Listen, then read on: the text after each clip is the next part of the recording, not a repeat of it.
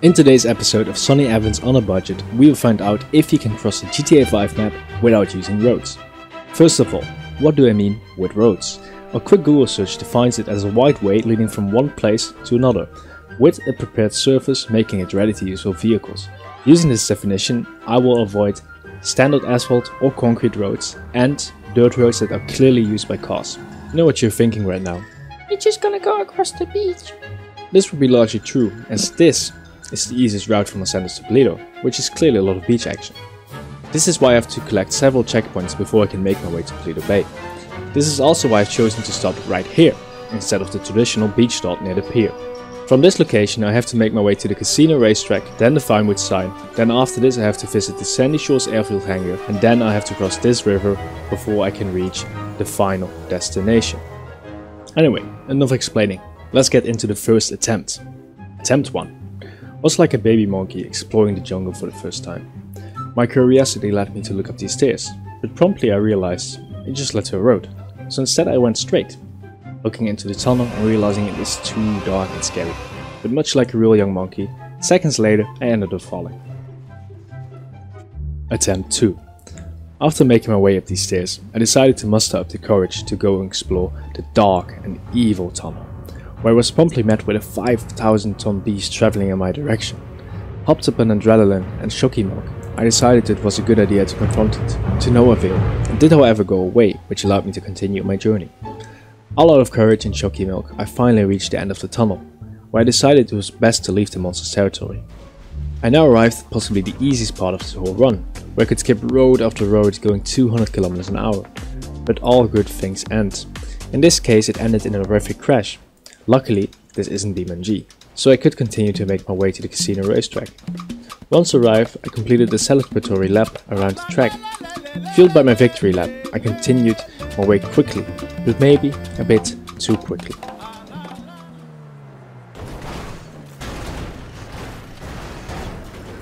Attempt 3. Just kidding, 3. I once again made my way to the dark tunnel, where this time I avoided the monster and passed on quickly to a non-road highway. This time I didn't want to crash into a ceiling, so I slowed down. But I quickly learned why Jeremy Clarkson doesn't adhere to the speed limit. Hammond! Attempt 4.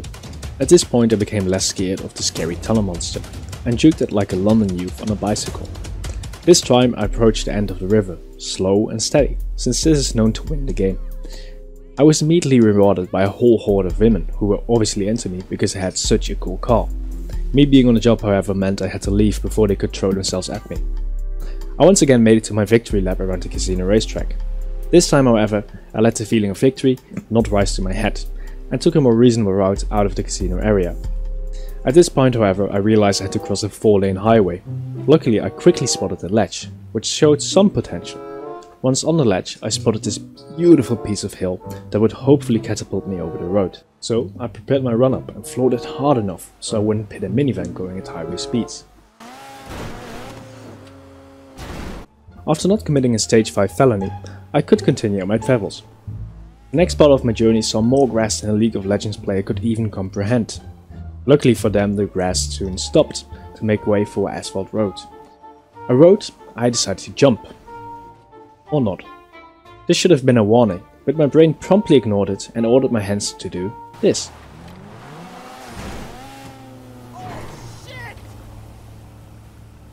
Attempt 5. At this point I started to perfect the first part of the route, which meant I was at the grass fields once again. This time I decided to spend a little bit more time inspecting the jump I was about to take, which fortunately for me paid off. I now made my way up the mountain, crossing this dirt road with relative ease and sneaking under this road. I was now on top of the mountain, with only the dirt road separating me and the Vinewood sign. In hindsight, this jump was way too risky, but I just about to manage to miss the dirt road, which meant I could finally touch the Vinewood sign. I chose the W because I was feeling like we would get this W.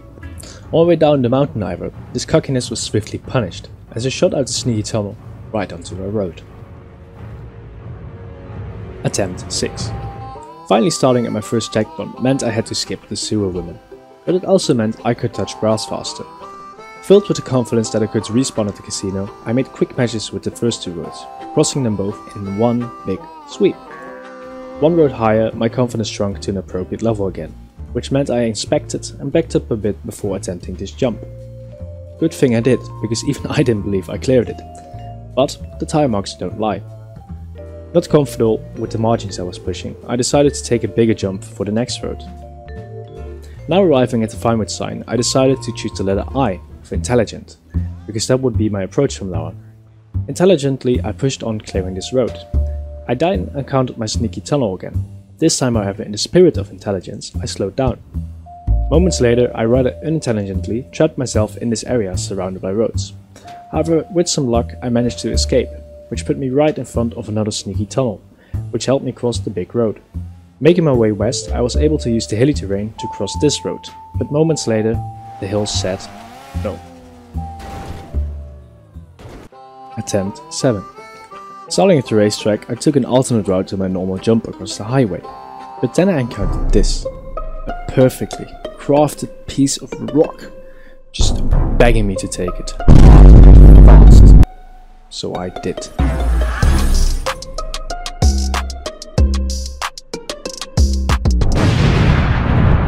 Attempt 8. After beating the allegations from the rock, I continued the challenge and made my way to the Vinewood sign with my established route. Once again choosing the I for intelligence. But this time I actually displayed signs of a 5+ IQ. I decided to head back down the grass plain and search for an alternate route. And that is when I found this glorious little ledge, which promptly launched me over the dirt road, blocking my path. From here I could cross the grasslands and arrive at the prison. But then Route 68 appeared, a 2-lane monstrosity of asphalt. But after some scouting, I found a promising jump, but the jump turned out to be a lot more nerve-wracking than I anticipated. Did I make it, or did I touch the godforsaken material called Tamachus Maximus? After close inspection, I barely avoided it, which meant the next checkpoint was now in sight. My heart rate started rising, my pupils started dilating, and my wheels started spinning as I built up speed to conquer the road blocking me from the airport hangar. Luckily, I made it. I promptly made my way to the hangar and celebrated with some fresh donuts. But like the British say, so I made my way through the desert with skill and precision, until I was faced with this. With seemingly no other option, I decided to send it on the side of the railroad in the hopes of crossing the road. But before I could even hit my target, a bush decided another direction was more suitable for me. Attempt 9. I made my way swiftly towards the green fields that lay below, but perhaps a bit too swiftly. Attempt 10. In this attempt I decided I didn't need to hold run-up. Little spoiler, I did need to hold run-up. Attempt 11. This time I chose for the letter E, for the emotional damage my previous attempts had caused me. The new route towards the hangar, however, made this damage a lot less severe, as I quickly made my way back to Sandy Shores. From here I headed back to the spot where my last attempt ended. Still convinced that my original plan was a good idea, I committed to the jump and avoided the bush, but to no avail. Attempt 12. Determined to make my way back to Sandy Shores quickly, I put the pedal to the pedal. No, the pedal to... you know, iron to the accelerator, which as we all know isn't a good idea in the mountains. Combine this with me hitting the normal brake instead of the e-brake, and we got a high-speed reverse crash. Attempt 13. Opting for the D for desperation, I made my way back to the Sandy Shores airfield hangar, this time however operating on the side of caution. After reaching the checkpoint, I quickly made my way back to the road that had stopped me this far. This time, however, opting for a scouting approach, which led me to this little spot. After short deliberation, I decided to go for it. Knowing that I would have to go all the way back to Vinewood if I failed, I decided to take a safe run-up distance to ensure my success. A success that was almost spoiled by the road directly after the landing zone. Luckily, the German engineering that made this car had thought of brakes, which helped me to continue this attempt. The next checkpoint was awfully close, but there was a road blocking me from accessing it. But, as we have seen earlier, a little scouting will always work. Although the road is extremely wide here, I decided to go for it, as I had a long run up and the ramp seemed high enough. What I did not expect, however, is clearing the road and the river in one go. I was now searching for a way over the next road, but the steep river rock seemed like an unlikely ally. But, like my high jump coach always said, if you can't go over, go under. After having made my way under the road, I headed up to the next road, realizing there were no small easy jumps to cross it. So I decided to head up higher and go for it. While this did work for the first road, it however did not work for the second road, which I was now falling towards at about 300 knots. Attempt 14. After making my way through the desert and over the river again, this time carrying even more speed, I decided to go all the way up the mountain in the hope of spotting a better ramp for the next two roads. Once on the mountain, I spotted this area where the two roads have a much wider gap in between them. This way I could cross the first road and then calmly decide how I would cross the second one. I then proceeded to barely miss the first road, but nonetheless I had made it. After almost falling into the road while looking for a suitable ramp, I had found a spot. Sketchy? Yes, but a spot nonetheless. With a run-up of approximately 11.5 bald eagles, I attempted and surprisingly made this jump, but this put me to my next challenge, not destroying the car in the water. Like a proper marine biologist, I decided to get out and quite literally test the waters.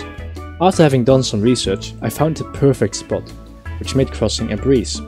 I then headed up to the forest, where I hovered 20 centimeters over this road before jumping this next road, which allowed me to climb higher and search for a way over the highway.